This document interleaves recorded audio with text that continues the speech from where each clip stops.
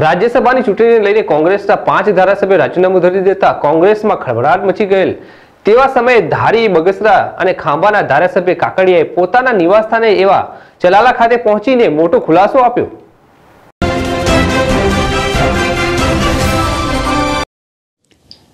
અમરેલી જિલ્લાના ધારી, બગસરા અને ખાંભાના ધારાસભ્ય જેવી કાકડિયા રાજ્યસભાની ચૂંટણીને લઈને પોતાના નિવાસસ્થાને મોટો ખુલાસો આપતા રાજકારણમાં ખળભળાટ મચી ગયેલ છે। ત્યારે હાલ કોંગ્રેસના ધારાસભ્ય કાકડિયાએ રાજીનામું આપીને પોતાના નિવાસસ્થાન ચલાલા ખાતે મોટો ખુલાસો કર્યો છે।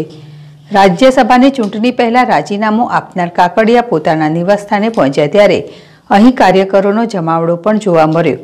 ત્યારે કાકડિયાએ કોંગ્રેસ પાર્ટી સામે ગંભીર આક્ષેપો કર્યા હતા અને કોંગ્રેસને કહેવા છતાં રાજ્યસભાની ચૂંટણીમાં પાટીદારોને મહત્વ ન આપેલ હોય તેવા સમયે ધારાસભ્ય કાકડિયાએ મોટો ખુલાસો કરતા રાજીનામું આપતા પહેલા ભરતસિંહ સોલંકી સાથે વાત થઈ હતી અને પાટીદારોને ટિકિટ ન મળતા રાજીનામાની વાત કરી હતી। ત્યારે 15 ધારાસભ્યોના રાજીનામાથી ફરીથી સોલંકી સાથે વાત થઈ હતી।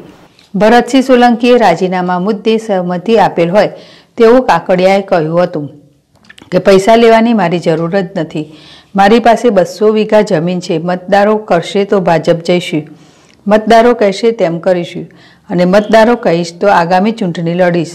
એ મહત્વનું છે કે રાજ્યસભાની ચૂંટણી પહેલા રાજીનામું આપનાર કાકડિયાએ અંગે ખુલાસો આપતા જણાવ્યું હતું કે અશોક મણવર, ZSTV, અમરેલી।